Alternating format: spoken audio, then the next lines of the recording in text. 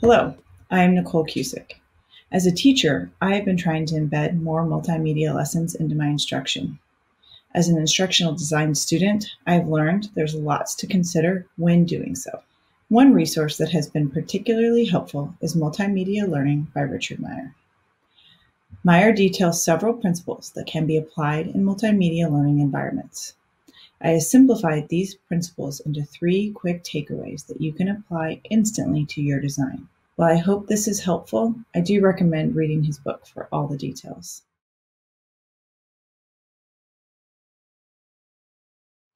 The first thing that struck me about Meyer's principles was the less is more concept. We are inundated with media today that is designed to engage all of our senses. It is flashy and fast-paced and can be overwhelming. With learning, you want a simplified presentation that syncs the content with images that will allow you to reinforce the learning, not overload the learners. The more you throw at learners, the more they have to process. This takes away from their ability to focus on the content. A few simple ways to help simplify your content are: avoid using text when information can be auditory. Focus the learner's attention. Use space to organize and connect concepts. Focusing the learner's attention is key to Meyer's principles, but it is also important to not overload the learner with too much input. Thoughtfully developed cues can be helpful.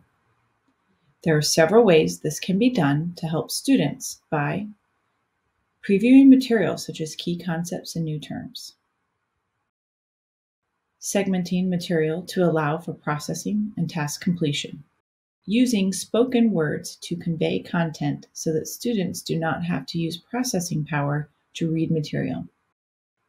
The key is to help the learners focus the information so they don't have to process too much information at once. We as educators know that students need to engage and connect with the material in order to be able to learn the material. This is also true in multimedia presentation. By using relatable language, comfortable body language, and developing authentic application of concepts to help learners relate to the instructor and the content, we can make our content more engaging. By using these generative techniques, we can remove barriers that will keep the learner from engaging with the material. It is important to note that these principles should not be used in isolation. It is the sum of the parts that makes a multimedia lesson effective. By keeping these principles in mind and developing an overall product that is both engaging yet not overwhelming, multimedia educators can develop effective lessons that will help students comprehend and process information. Hopefully you find this information useful. I have included links to Meyer's book below and welcome any tips, comments, or suggestions you have in the comment section below. Thanks for watching.